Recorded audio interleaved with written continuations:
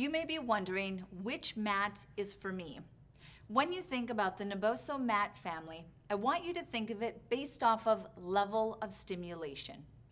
The lowest level of stimulation is going to be the mind-body mat, which is the blue wrap. The next level of stimulation is going to be the training mat, or the green wrap. And then finally, the most stimulating of our full mats is going to be the pro, or the red wrap. Now, the mind-body mat, which is the blue, is intended for floor work, body weight activities, bar, Pilates, and yoga. It provides a level of stimulation that is strong but not overbearing, so you can place your elbows, knees, and tops of feet on the mat without getting irritation. Next level up, the training mat is designed for foot and hand stimulation.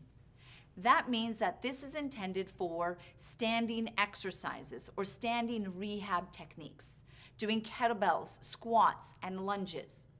And then finally, our pro mat is the highest level of stimulation in our full mats and is really intended for facility use.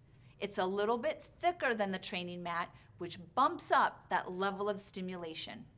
All of our full mats are 2 foot by 5 foot and are designed to be rolled and come with a yoga strap. Now, if you're used to the level of the pro mat stimulus or looking for that higher stimulus, but in a smaller mat, that is going to be our standing mat. This is a 2 foot by 2 foot mat, which is intended for standing exercises, standing desks, Pilates. A lot of people will put it in their home, in front of the kitchen or the bathroom or in front of their bed. Think of it as a way that you can increase that sensory stimulation based off of your activity level. If you are looking to learn more about the Naboso mat family or any of the other Naboso products, please visit Naboso.com.